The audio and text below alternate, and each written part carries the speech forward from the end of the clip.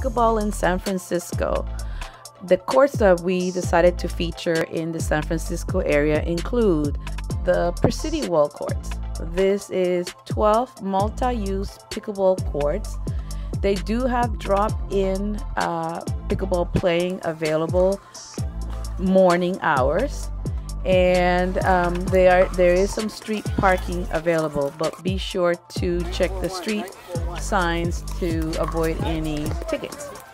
The group is very friendly and all levels are welcome.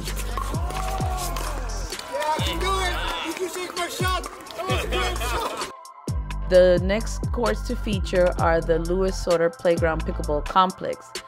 These are 6 permanent courts. There is a small parking lot and street parking is also available. Be sure to follow our channel as we will be featuring other courts throughout the United States and abroad. Thank you.